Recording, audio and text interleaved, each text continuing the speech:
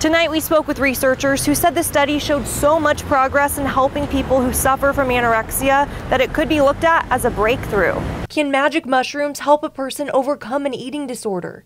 That's what UC San Diego researchers wanted to find out. There's no FDA-approved medication for anorexia, and this tends to be kind of a chronic and, for some people, a deadly disorder. Walter Kay founded the UCSD Eating Disorder Clinic. Their research team was hopeful psilocybin, the active ingredient in magic mushrooms, might have the power to change the perception of a person with anorexia and open a door to recovery. The whole purpose is to really kind of be with all of those experiences to kind of figure out if they can find new information or have some transformative experience that might kind of break through. 10 people participated in the pilot trial. They were given a high dose of magic mushrooms in a synthesized pill form. They went through therapy before, during, and after their experience.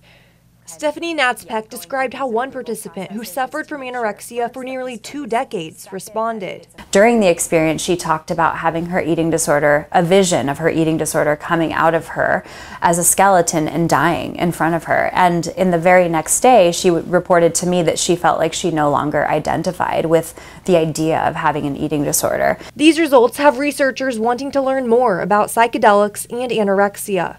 They're now recruiting for a larger phase 2 trial to compare placebo to an active dose. I've been in this field a long time, and we've had very little that really kind of changed the perceptions of people with anorexia, so I think this is very promising. Right now, organizers in California are gathering signatures for a ballot initiative that would decriminalize certain psychedelic substances, including psilocybin mushrooms.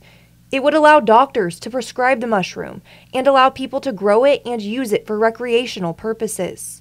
Jasmine Ramirez, CBS 8.